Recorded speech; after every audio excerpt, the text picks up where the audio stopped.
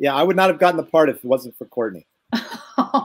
How? Well, basically, I was brought in at the last minute. They had another actor who had worked for a few days, and they let him go, and they brought me in an emergency session at Aaron's house, and I got to audition with Courtney.